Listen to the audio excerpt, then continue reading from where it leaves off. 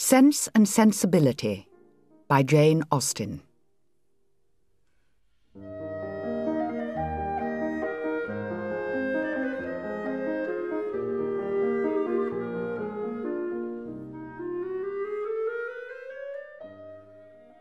The family of Dashwood had long been settled in Sussex. Their estate was large and their residence was at Norland Park. The late owner of this estate was a single man who lived to a very advanced age and who for many years of his life had a constant companion and housekeeper in his sister. But her death produced a great alteration in his home. For to supply her loss, he invited and received into his house the family of his nephew, Mr. Henry Dashwood, the legal inheritor of the Norland estate. By a former marriage, Mr. Henry Dashwood had one son, John, by his present lady 3 daughters, Elinor, Marianne, and Margaret. The old gentleman died. His will was read, and like almost every other will, gave as much disappointment as pleasure. The whole was tied up for the benefit of the son's child. Mr. John Dashwood was not an ill-disposed young man, unless to be rather cold-hearted and rather selfish is to be ill-disposed. Had he married a more amiable woman, he might even have been amiable himself. But Mrs. John Dashwood was a strong caricature of himself, more narrow-minded and selfish.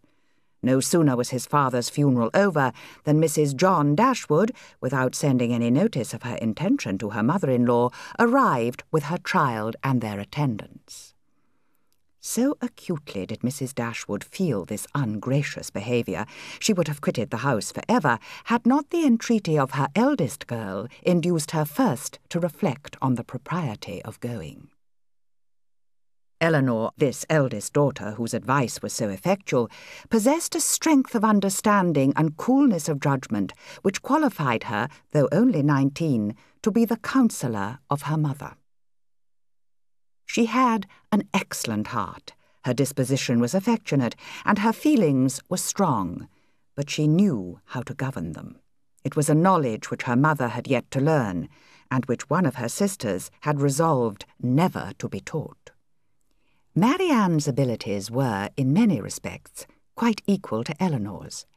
She was sensible and clever, but eager in everything. Her sorrows, her joys, could have no moderation.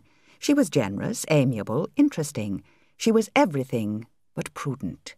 The resemblance between her and her mother was strikingly great. Margaret, the other sister, was a good-humoured, well-disposed girl. She did not at 13 bid fair to equal her sisters at a more advanced period of her life. Mrs. John Dashwood now installed herself mistress of Norland, and her mother and sisters-in-law were degraded to the condition of visitors. She did not at all approve of what her husband intended to do for his sisters. To take £3,000 from the fortune of their dear little boy would be impoverishing him to the most dreadful degree. She begged him to think again on the subject. "It was my father's last request to me," replied her husband, "that I should assist his widow and daughters." "If I were you, whatever I did should be done at my own discretion entirely. Your father thought only of them. You owe no particular gratitude to him, nor attention to his wishes." This argument was irresistible, and John Dashwood finally resolved that it would be absolutely unnecessary, if not highly indecorous, to do more for the widow and children of his father than such kind of neighbourly acts as his own wife pointed out. Mrs. Dashwood remained in Norland for several months. When her spirits began to revive, she was impatient to be gone, and indefatigable in her inquiries for a suitable dwelling in the neighbourhood of Norland. The contempt which she had, very early in their acquaintance, felt for her daughter-in-law was very much increased by the farther knowledge of her character. The 2 ladies might have found it impossible to have lived together for so long, had not a particular circumstance occurred to give them still greater eligibility, according to the opinions of Mrs. Dashwood, to her daughter's continuance at Norland. This circumstance was a growing attachment between her eldest girl and the brother of Mrs. John Dashwood. Edward Ferrars was the eldest son of a man who had died very rich, and some might have repressed it from motives of prudence, for, except a trifling sum, the whole of his fortune depended on the will of his mother. Edward Ferrars was not recommended to their good opinion by any peculiar graces of person or address. He was not handsome, and his manners required intimacy to make them pleasing. He was too diffident to do justice to himself, but when his natural shyness was overcome, his behaviour gave every indication of an open, affectionate heart. His understanding was good, and his education had given it solid improvement. Mrs. Dashwood now took pains to get acquainted with him. No sooner did she perceive any symptom of love in his behaviour to Elinor than she considered their serious attachment as certain, and looked forward to their marriage as rapidly approaching. "Marianne, do you disapprove your sister's choice?" "Perhaps," said Marianne. "I may consider it with some surprise. Edward is very amiable, and I love him tenderly, but I am afraid, mamma, he has no real taste." Elinor was far from depending on his preference of her, which her mother and sister still considered as certain. But, whatever might really be its limits, it was enough, when perceived by Mrs. John Dashwood, to make her uneasy, and at the same time to make her uncivil. She took the first opportunity of affronting her mother-in-law. Mrs. Dashwood resolved that, whatever might be the inconvenience or expense of so sudden a removal, her beloved Elinor should not be exposed another week to such insinuations. In this state of her spirits, a letter was delivered to her, which contained a proposal particularly well timed. It was the offer of a small house, on very easy terms, belonging to a relation of her own, a gentleman of consequence and property in Devonshire.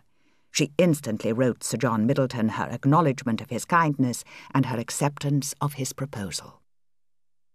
No sooner was her answer dispatched than Mrs. Dashwood indulged herself in the pleasure of announcing to her son-in-law and his wife that she was provided with a house. She took the house for a 12-month. It was ready furnished, and she might have immediate possession. In a very few weeks, everything was so far settled in their future abode as to enable Mrs. Dashwood and her daughters to begin their journey. As a house, Barton Cottage, though small, was comfortable and compact. In comparison of Norland, it was poor and small indeed, but the tears which recollection called forth as they entered the house were soon dried away. Each of them was busy in arranging their particular concerns, and in such employments as these they were interrupted soon after breakfast the next day by the entrance of their landlord. Sir John Middleton was a good-looking man about 40. His countenance was thoroughly good-humoured, and his manners were as friendly as the style of his letter. He pressed them so cordially to dine at Barton Park every day till they were better settled at home that they could not give offence. Lady Middleton had sent a very civil message by him, denoting her intention of waiting on Mrs. Dashwood as soon as she could be assured that her visit would be no inconvenience, and as this message was answered by an invitation equally polite, her ladyship was introduced to them the next day. Lady Middleton was not more than 6 or 27. Her face was handsome, her figure tall and striking, and her address graceful. Her manners had all the elegance which her husband's wanted, but she was reserved, cold, and had nothing to say for herself beyond the most commonplace inquiry or remark.